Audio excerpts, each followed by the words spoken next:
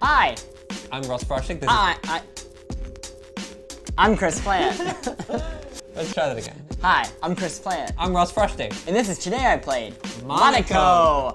What's yours? What's it called? The world is mine. Yours? What's yours is mine. What's yours is mine. Don't do anything. What the f is wrong with you? See. But you do not need to see to do nothing. You essentially just don't want me to play the game. No, I want to. Don't. You're bastard. Here's the thing about this game. I like it in a lot of ways, but in terms of a game that I can just like play by like learning the systems and then applying them as I go along. Yeah.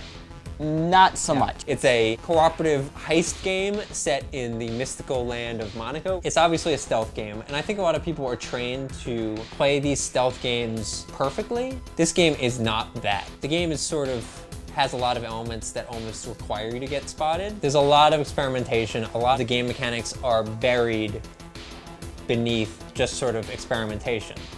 I can walk through these, or I can't? I think so. I think you can. Nope. Oh, you can turn the lights off. Oh, wow, you're a fucking fool. Oh, I can hide in bushes. That's cool. Yeah, I definitely feel like we're not quite playing it right.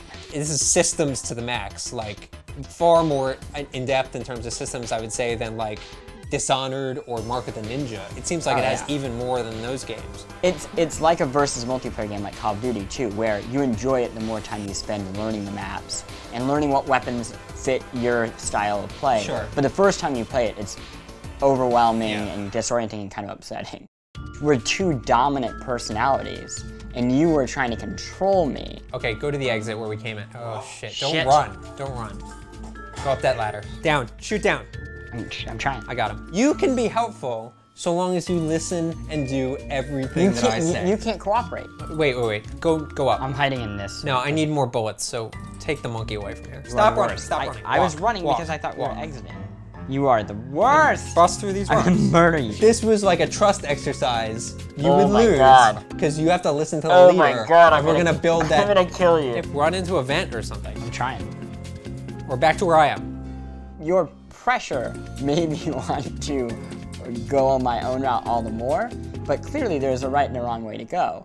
So since you were going the right way, my only option was to go mercilessly, fearlessly in the wrong direction. My credo has been, take it slow, be thoughtful. Captain Rushy Rush over here opens a door and sees a wall of lasers and is like, that sounds like my kind of place. Here's the problem. Here's the problem. It's a trust issue. Yeah, I don't trust you. You don't trust me. 100%. So what you do is you go into level and you're like, take it slow. And I'm like, what do you mean by take it slow? And you're like, just stay here and let me play the game on my own.